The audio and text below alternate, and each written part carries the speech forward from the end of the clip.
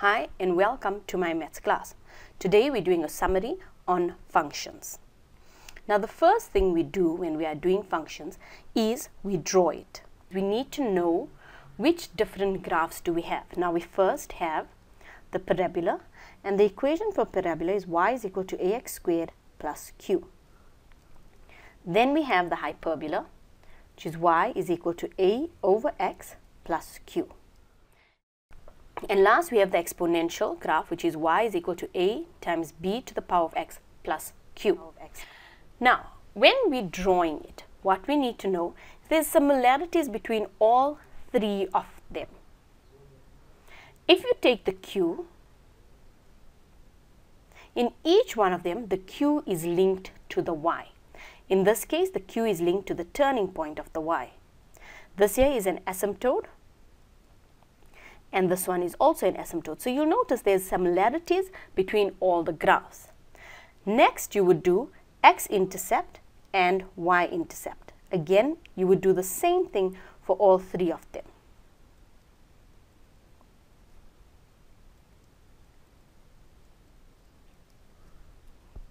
Now, last, you would decide the certain style it would be written. If a is positive in a parabola, then it is a happy face. If a is negative, then it is a sad face. Then we'll have the hyperbola. If a is positive, then it means that it is in the first and third quadrant. Now remember, the quadrant is created by this line, which is the asymptote, not the x-axis, and then this line here, which is the y line. If it is a negative a, then we're going to have it in the second and fourth. Remember again that this is the asymptote. Then we have the exponential graph. Now, if a is positive, then it means that the graph is above the asymptote. Now remember, for it to be above the asymptote, they can be two. It can be coming from the left or it can be coming from the right. If a is negative, it is below the asymptote. Now how do you determine in an exponential graph, do I start from the left or do I start from the right? That comes from the b. If you take b, if b is greater than 0 but smaller than 1, then it is starting from the left hand side. But if b is greater than 1, then we are starting from the right hand side. So if b lies between 0 and 1, we are starting from the left hand side. But if it is greater than 1, then we are starting from the right hand side. If I give you y is equal to minus x squared plus 4.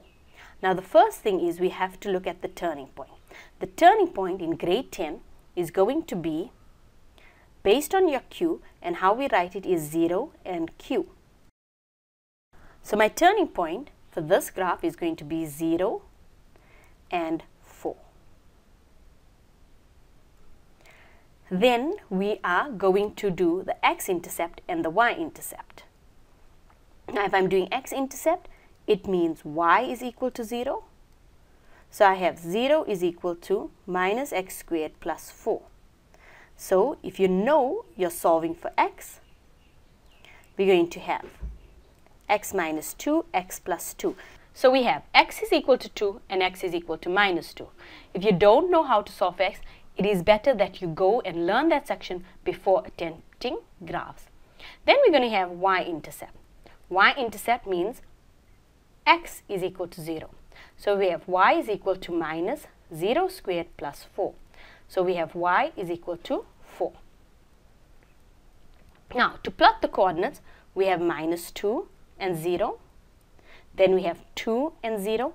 Why am I saying 0? Because at the x-intercept, y is 0. Then we have y is equal to 4, but x is 0, which is at this point. Now to draw, we know that it is a negative, so it is a sad face. If we simply join the dots, we have the graph. Let's do a hyperbola. Now the first thing we know is the asymptote. Y is equal to 3. So at 3, we're going to draw an asymptote. Then we have x-intercept. Y is equal to 0. So what do? We have 0 is equal to minus 6 over x plus 3. Again, if you are not familiar with how to sort out this, you need to go to your solve for x.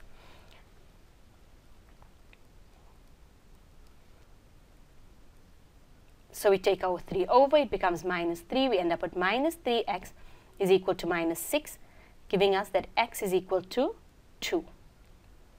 Our coordinate is going to be 2 and 0.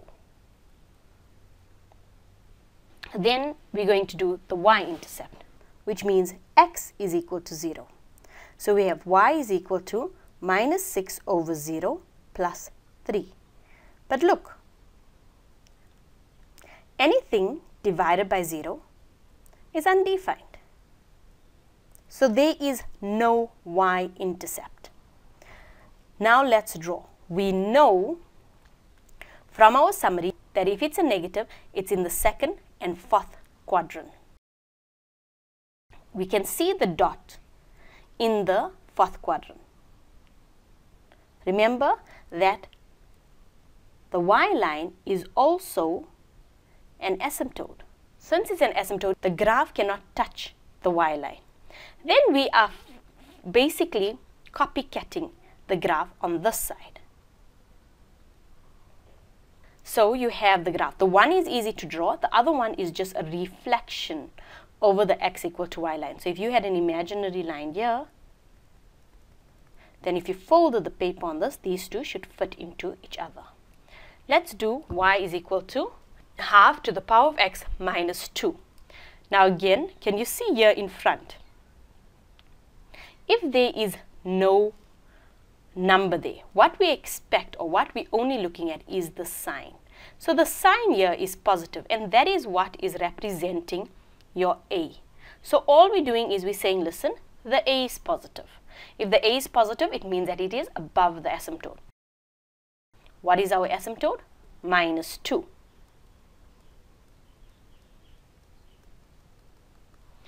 The graph is above the asymptote.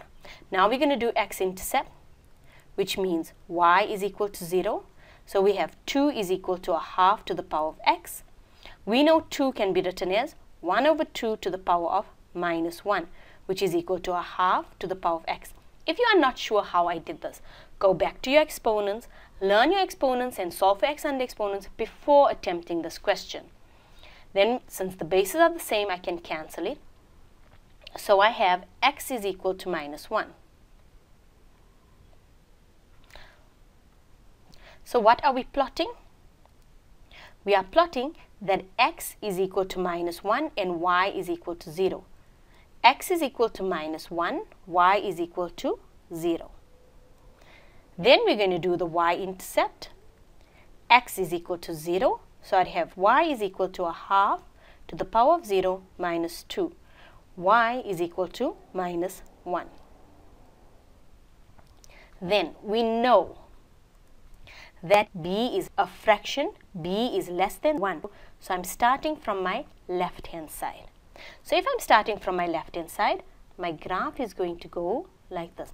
Left hand side and above the asymptote. So remember that since it is a fraction, we're starting on the left hand side, and since it's positive, we are above the asymptote. Usually with the x-intercepts and y-intercepts, you can see it. But if you are unsure, then you know, okay, let me look at B. And then you can tell where does it start from. Thank you for watching.